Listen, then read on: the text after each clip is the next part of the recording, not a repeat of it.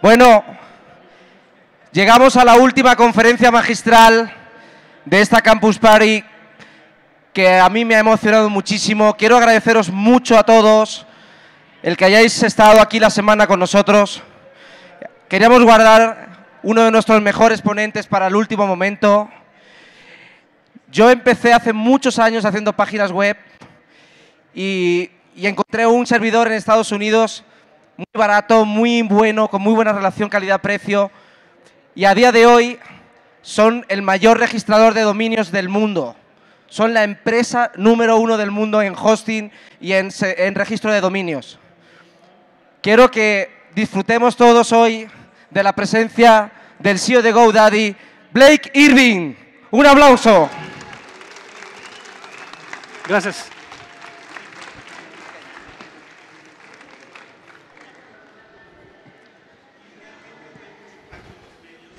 ¿Qué pasó? No, mi español es muy malo, so I'm going to do this in English. Sorry. This is going to be a little unusual for a presentation, and just for the record, I was a college professor for a couple of years, so I'm going to talk about stuff that I know you like and things that I like, and kind of get you thinking a little bit differently, talk about even career trajectory and entrepreneurialism, and what should get you fired up, or what I hope gets you fired up. I'm talking about mashups, and mashing up is a pretty interesting concept. It's taking concepts that exist today, applying other concepts, smashing them together, and see what you get. There's lots of wonderful examples around the world. In fact, if I took the first mashup, and I guess I'd call it more of a career arc than a mashup, I'd use this little boy. So this little boy is my father, and this photograph is from 1935. And my dad was a very unusual guy. He decided that he was going to have one of those weird careers. So as a 5-year-old kid, he was a movie star in Hollywood doing children's films that were pretty engaging.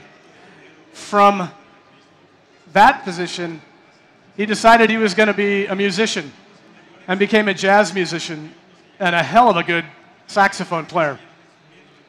From that, he decided he was going to be an attorney. So he went to law school. When he left law school, he passed the bar and decided he didn't want to be an attorney. He wanted to work for the FBI. So he started working for the FBI. And then when he left the FBI, he decided he wanted to be an attorney. And so he became an attorney. And then when he was done doing that, he decided he wanted to be a jazz musician again. And the only thing he couldn't do again, he couldn't be a child actor. So he had this very interesting career arc that I was inspired by. And I decided that, you know, you really don't have to decide what you do early in life. And one of the things that I tell students and I tell folks that are earlier in their careers, don't think you have it right and that you have a straight line into whatever it is you want to do. Because it's never the case. There's always going to be something that surprises you, and you want to keep yourself open to it. I'm a reasonable example of a mashup. Now, I'll talk about my career separately, but if you think about music as an example of great mashups, like I'm a very eclectic guy. I love Tiesto. I love Head PE. I love Ornette Coleman. I love a lot of different kinds of music. And if you think about where music has gone today, whether it's rock and roll, whether it's hip hop, whether it's house, it's all mashed up from 200 years of music. And now it's got very little to do in many cases with music. And it's about a mashup between musical styles and technology. And technology has become more and more influential in what we do. Now, the reason I'm not going to go through musical history, but I started my career as a musician, much like my father did.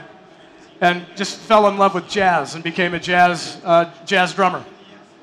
Now, I had this moment where I decided that wasn't going to be a very good career for me, having figured out that it's not a great way to make a living, but it was super fun. I still do it. I'm one of probably the few CEOs you'll find that has a drum kit in his office. But what I did, I took the passion that I had for music, and I had that same kind of weird career arc that my dad did. I was a pretty reasonable artist. I started doing art, and I started designing typefaces. I went to school and started studying how to design typefaces. And this is a long time ago. This is back in the 70s. And in 1980, I had a portfolio review by a company called Xerox. And Xerox came into the room, that was my classroom, and went through portfolio reviews and asked me if I'd like to go talk with their engineers and some other guys and see what they were doing. So what you see here behind me is a workstation that I used in 1980 that Xerox mashed up between a bunch of different kinds of technology. Does anybody recognize this thing? No.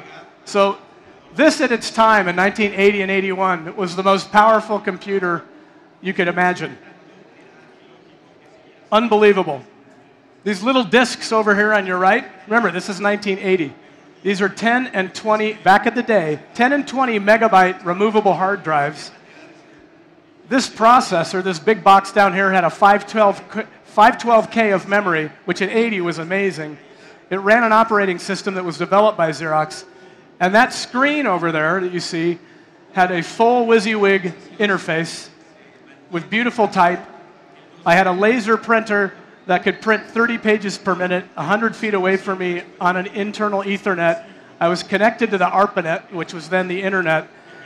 Now imagine being a kid in college and you walk into an environment where somebody says, this is for you. Can you just make some typography for us for this laser printer down here and make stuff look better on this thing? Because it looks really shitty right now.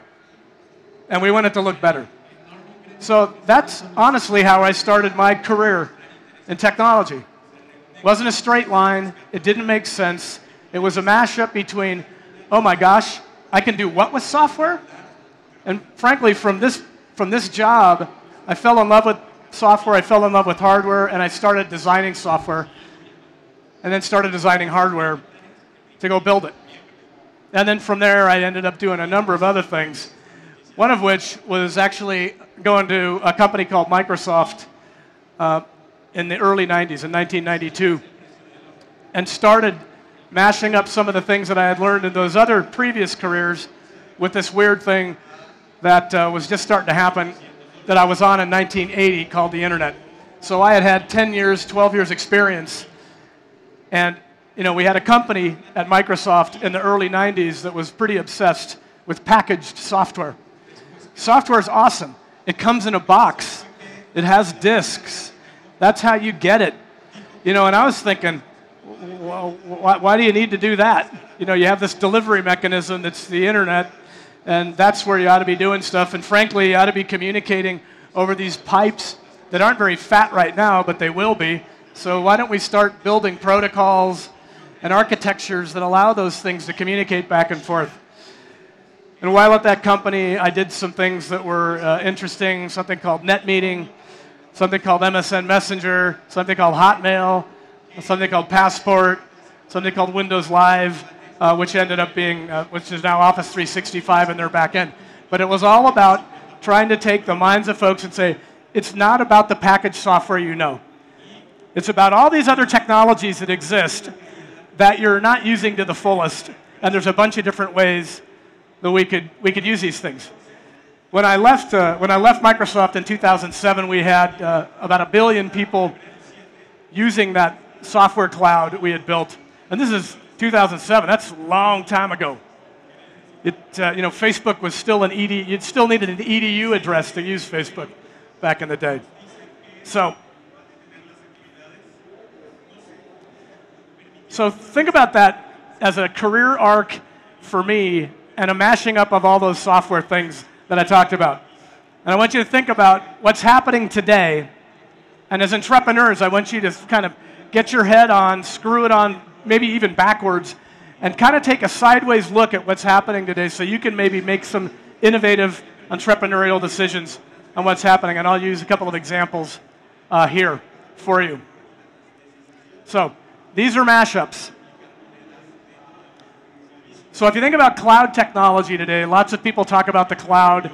Look, the cloud is so overhyped, nobody actually knows what it is. If you just think about it as being a large data repository with good compute power that allows you to do things that are highly personal and then attach just about anything to it that you want to do that's a practical application, you end up with pretty magic stuff. As an example, take cloud technology, take a corpus of music, take personalization and signal strength from individuals that are using it, attach a social network to it, and you have Spotify, which allows you to see what other people are playing, not rip off, that's not what I meant. Use other people's playlists, lease music, rent music. In fact, if you looked at the state of the music industry today, streaming revenue increased 12.5%, and for the first year, last year, digital purchases of music went down 2.5%. So this capability, which 5 years ago people thought it's just Pandora, I mean, really, how real can it get, is now not just Pandora. It's a leasing service that, frankly, with broadband being as ubiquitous as it is, I use it in my car more than I'm using iTunes. I mean, it's just that simple to use. That's cloud technology used in a very practical way that fuels passions around music. Here's another one.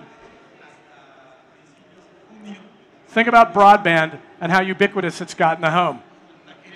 Like, I think, even in America, where we are, unfortunately, the 16th in a line of who are the most ubiquitous broadband countries in the world, we are number 16 out of the top 17 in the world. Yet we still have the ability to take that same personal cloud that I talked about, ubiquitous bandwidth into the home, so getting 10 gigs into your home, not a big deal. Add client architecture that can actually buffer appropriately, better than a browser, and you've got streaming media. Streaming high-quality media that can actually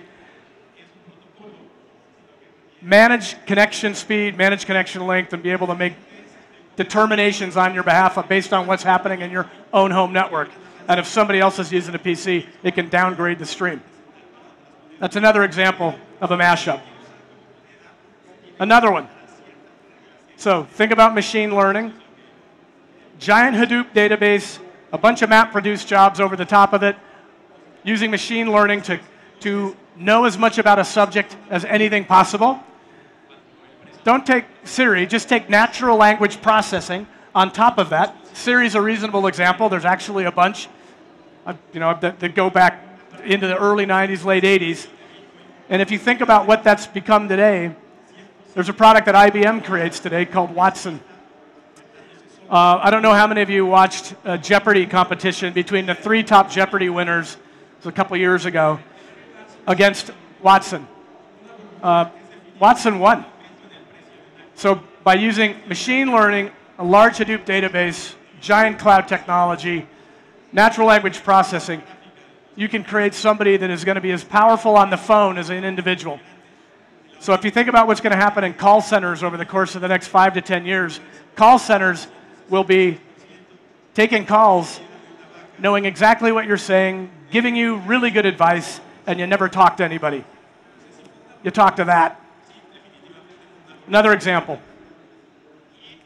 So everybody, who has a phone in their pocket? Smartphone? How many smartphones in here? Most of you?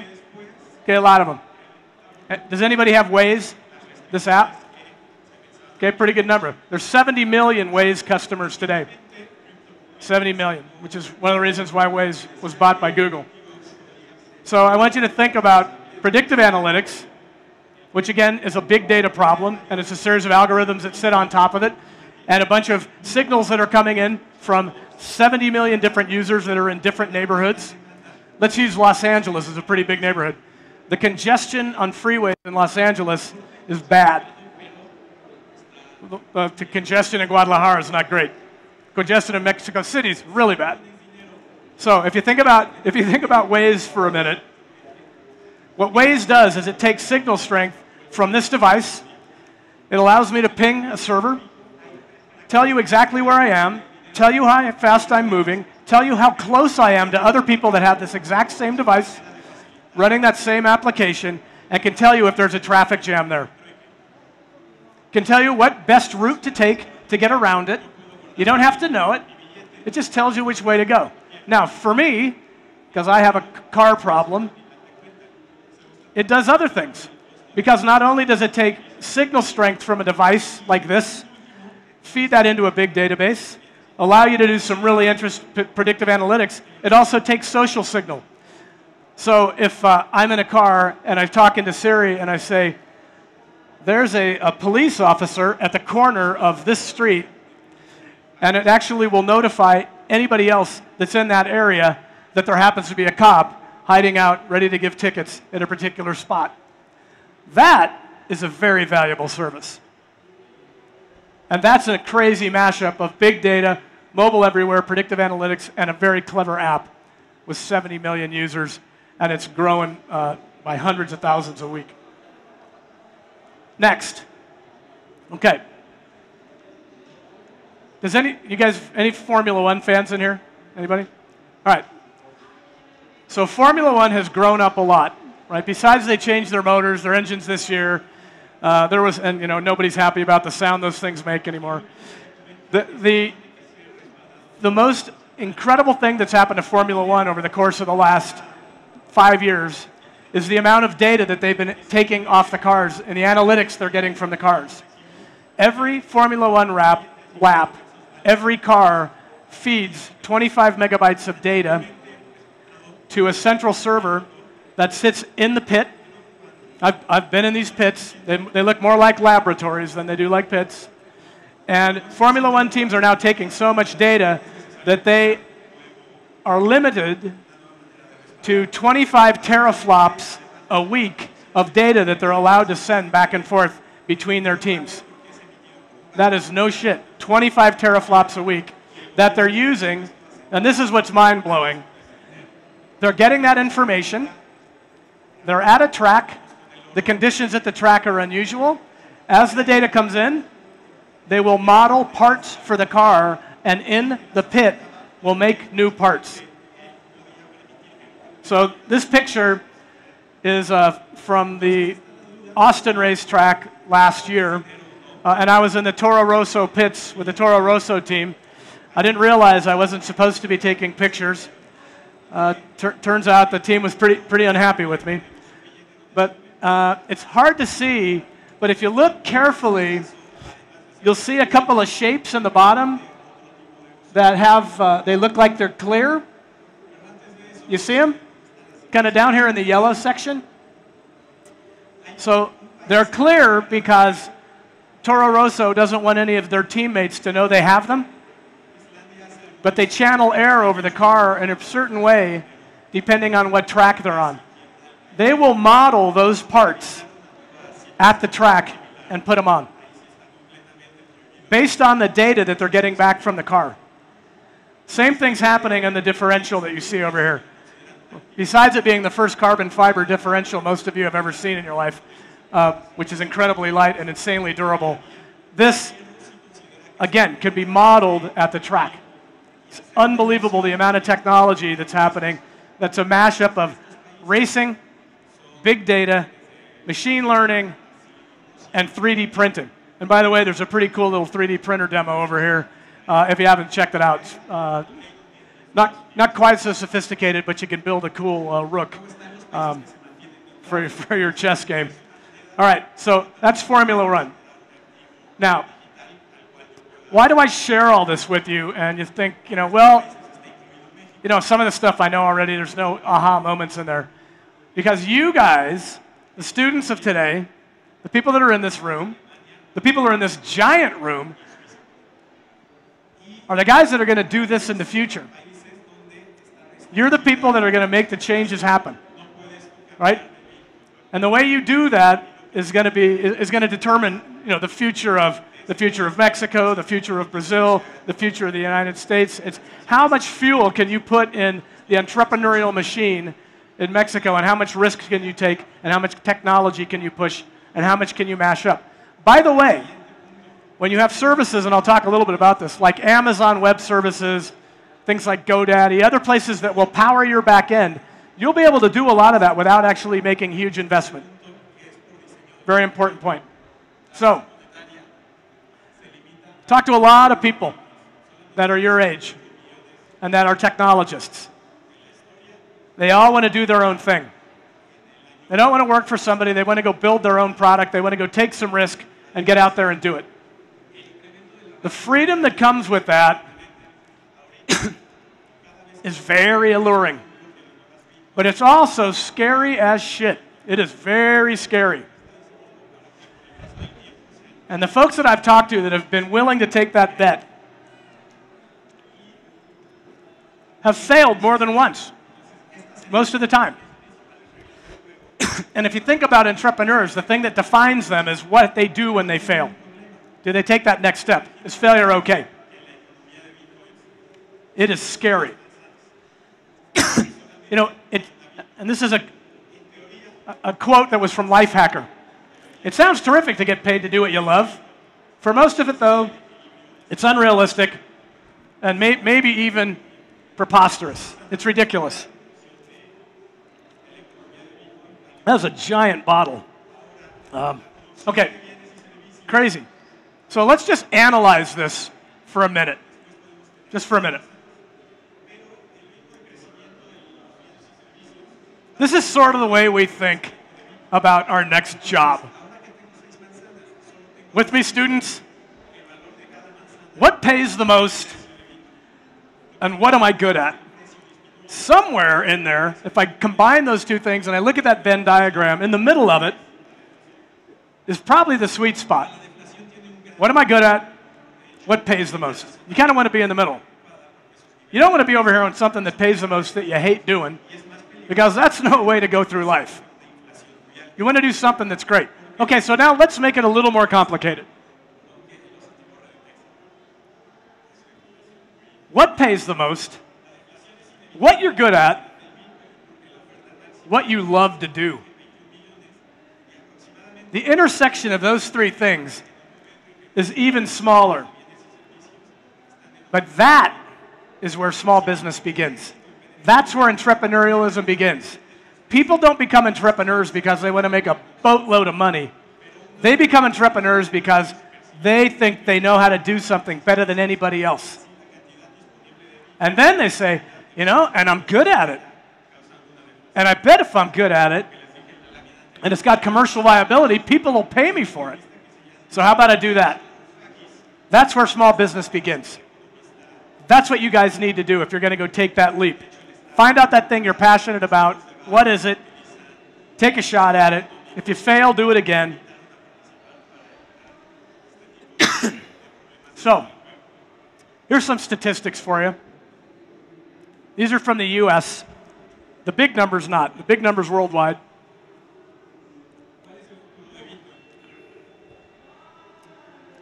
$200 million, what I'll call very small businesses worldwide. There's actually 210 million. Very small businesses. This is not counting people that just have an idea. In the United States, which is 30 million, 75% of the businesses in the United States, of all businesses in the United States, are sole proprietors, one person. 85% have less than 5 employees. 80% are older than 3 years old. So it's working. I can pay my bills, or I can almost pay my bills. 80% are service-based, or they're not even product people. They're figuring out how to go service. A lot of guys that actually develop software for other people, develop websites, are in this category. Most of these people don't want to be Mark Zuckerberg. They don't want to be Bill Gates. Most of them will say, I have pretty humble ambitions. I want to be able to do what I love. I want to be able to work 30 hours a week. I want to spend more time with my family. I want to do the things that I think give back to the community. Those are the kind of things that these people are doing. It's a big number. And it's you. So, now this is back to the point I was making. This is a hacking event. This is a coding event. Okay. It is so much easier to start your own thing today than it was 5 years ago or 10 years ago. From a venture capital perspective, when I was acquiring companies 10 years ago, or looking at companies that were in this business, they had taken on massive amounts of capital expense because they had to build out their own hardware. They had to build out their own data center. They don't have to do that anymore. Today, there's technology that exists at things like Amazon, at Rackspace, at GoDaddy, at Media Temple, at a whole bunch of companies worldwide that will provide services for you that you pay for as you go. If you're not successful, get out, stop, and start it up again. Try again. But you don't actually have to do it all at once. And you don't have to spend a boatload of money to do it. That's a sea change from not long ago. It's a big, big difference. Things have gotten very, very easy as well. Being able to go deploy a set of servers with one button. Being able to go deploy back office software with one button. And being able to use somebody else's compute power to go power whatever it is you want to do, you can do. Whether it's predictive analytics, predictive technology, that's actually going to scale with you. So for those of you who don't use some of the capabilities that an AWS or Rackspace have today, you can actually buy virtual machines, buy VMs as you go. So if you start consuming more and your site gets popular, you just start eating more of a cloud that somebody else owns automatically. And that exists today.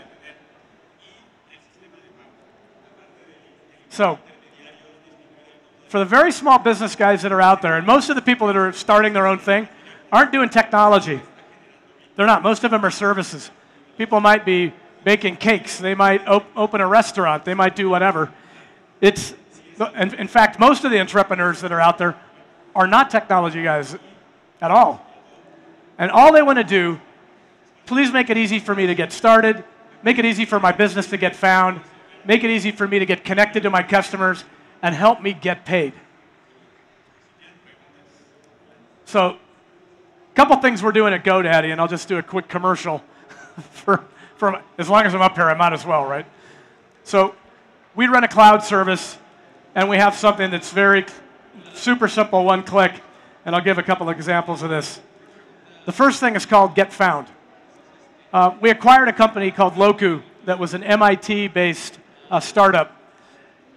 24 MIT PhDs, super smart guys, and they had built a set of big data analytics that would look at the web, go out and grab information on what a little business's presence was, or a little service's presence was, get data, find out where the differences were, analyze them, allow you to change them, and then syndicate it out to every listing service that matters.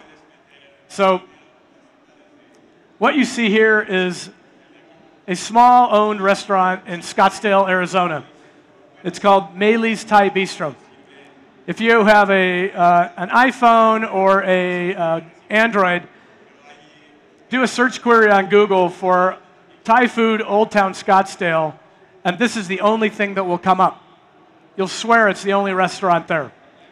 Because the mashup of big data, predictive analytics, client software on a phone allows us to do an amazing job producing a result set that is insanely accurate and raises you up in Google, in Bing, in Yelp, in OpenTable, and Urban Spoon for this restaurant. Next, and this is a one-click as well. Clicking one time, data in, and provisioning an Office backend.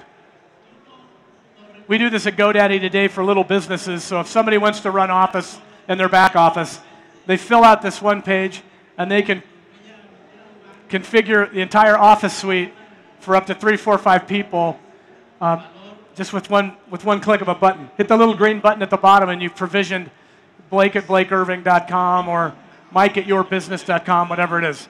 One click. Incredibly simple. And finally, and this is something we're doing here in Mexico, as well as about 17 other countries today, something called Go Mobile. And Go Mobile is actually a mobile website creation tool.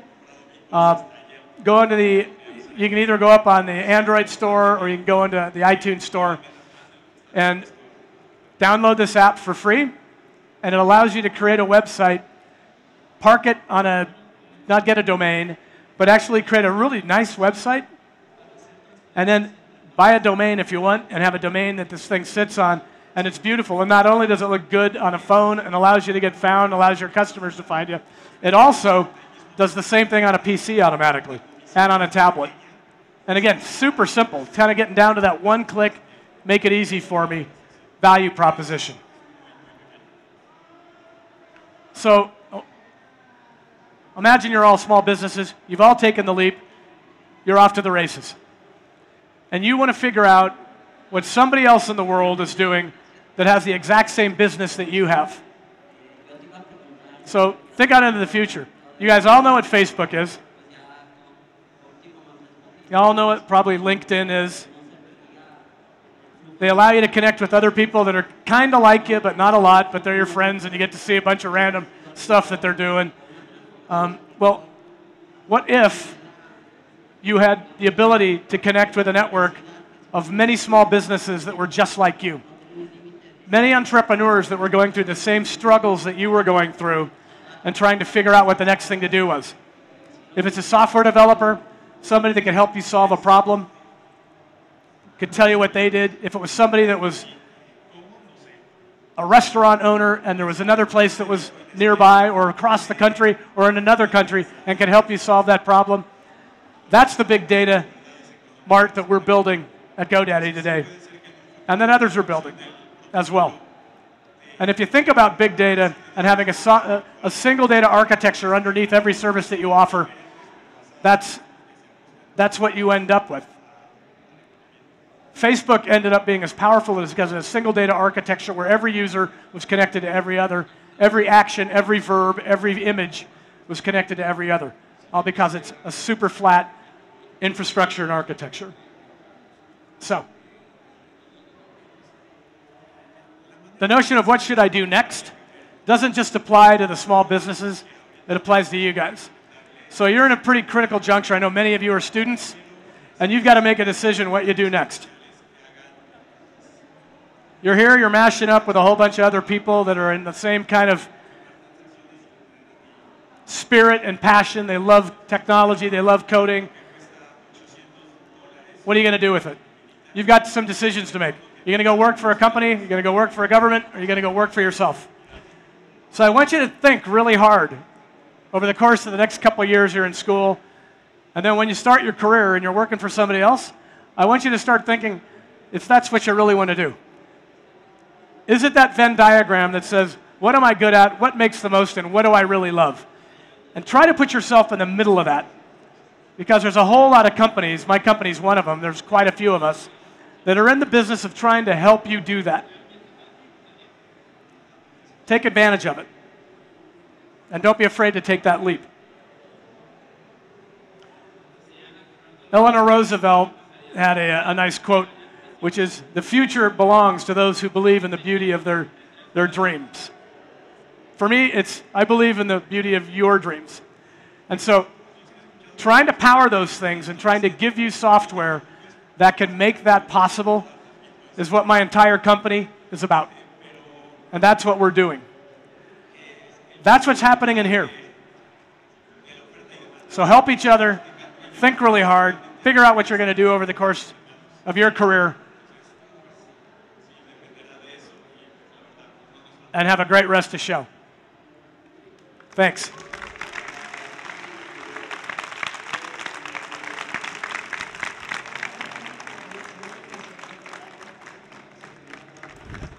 Thank you.